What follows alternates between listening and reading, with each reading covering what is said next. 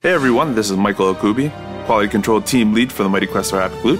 It's time for a new game update as we've just released a new pack of content. First, we have just introduced barricades to the game. You now have dozens of pieces of fortifications at your disposal to decorate your castle. Bookshelves, barrels, crates, and barriers are just a few of your options. You can even use cardboard cutouts of snotters, cyclops, or hunger bots as decoys.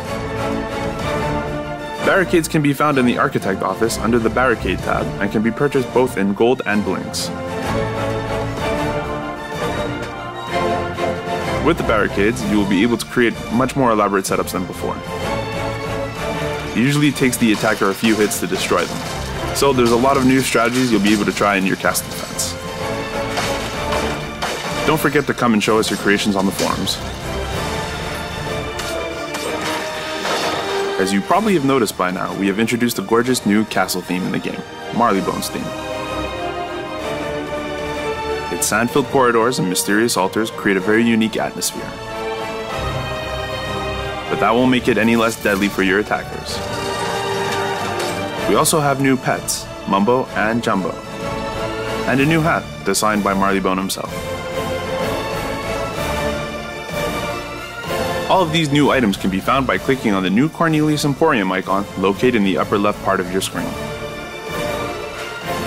Finally, we have introduced new balancing to the game. The healing abilities have been redesigned for each hero. The healing strike for the knight will now create a temporary life shield. The death bolt for the mage will now weaken creatures. And the death grip for the mage will now snare and stun creatures.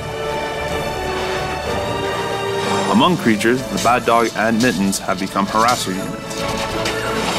They are now much more resistant and faster than before. That's all for now, Opulentians. Don't forget to give us your feedback on the forums, and in the meantime, keep looting.